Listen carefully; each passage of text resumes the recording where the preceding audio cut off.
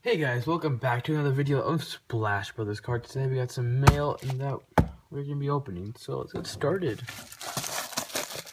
Today we got a Kwon Alexander rookie card autograph.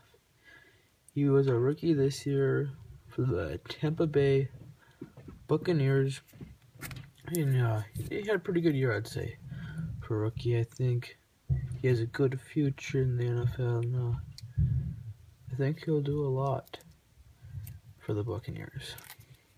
But yeah, it's a nice looking card and a decent player, so I think it's a great card. If you guys enjoyed this, make sure to subscribe, and see you guys next time.